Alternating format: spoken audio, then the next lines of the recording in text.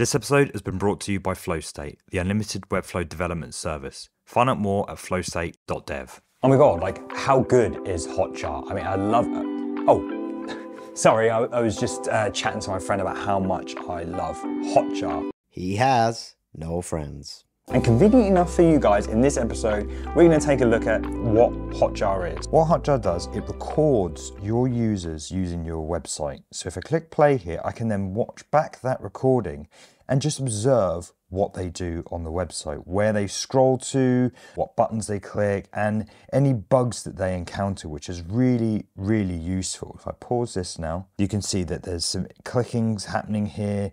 You can see rage clicks, U-turns, which is when they bounce back from pages.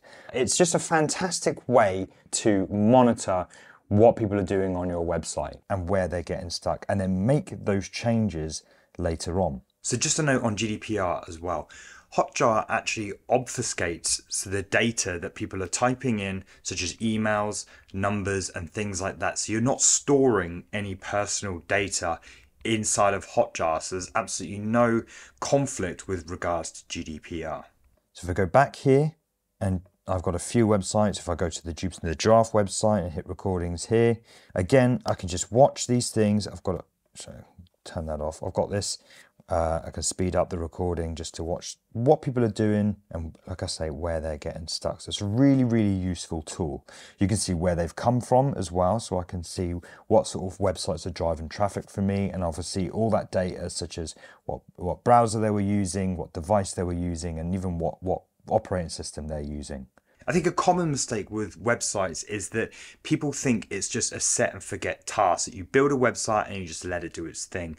Whereas I believe a website is organic and you need to nurture it. And that's why we keep continuing to look at data in order to make improvements and change a website. I think a website project should continue for at least 3 months after you've built it, just to kind of observe things using Hotjar and then make changes based on the data that you're seeing. The other thing I like to do is do feedback and survey. So right now I have a feedback form that pops up after 30 seconds. So if we edit this, after 30 seconds, I'm literally just trying to find out what's giving people pause. Because truth be told with you, people are landing on my website, they're looking around, they're clicking around, reading things, and I'm not getting the amount of conversions that I'd like. So I want to try and assess that. And I thought a good way to do that was just pop up a feedback survey that just simply asks why you're here or what's giving you pause.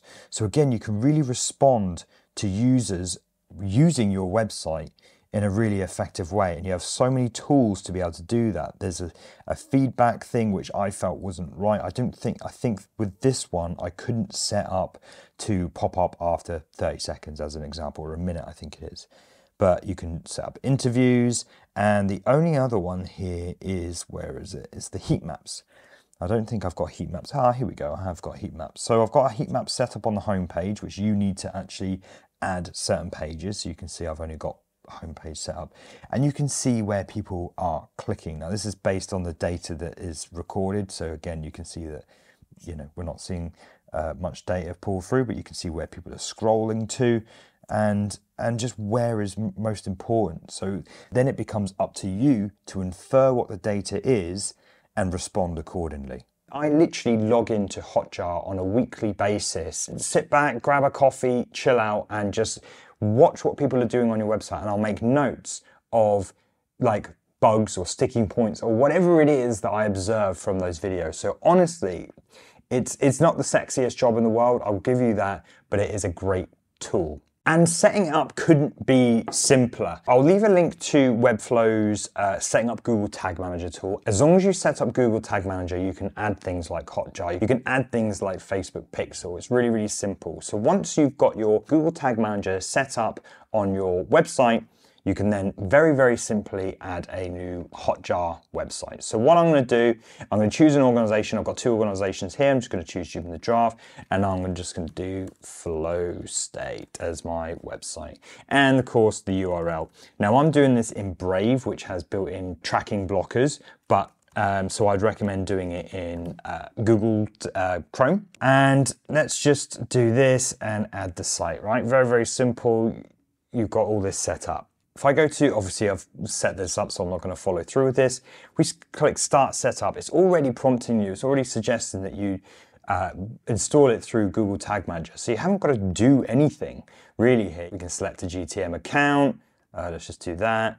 And then select a container, flow state, create and publish tag. Now I'm not going to do that because of course this will overwrite my previous version. So, but what that will enable you to do then is verify that you've installed the tag correctly. Now, once again, I wouldn't do it in Brave, I'd do it in Chrome so that it can do its magic. I don't know how it does it, but it will verify your site and you're good to go. If you found this quick episode really helpful, I'd really appreciate a like.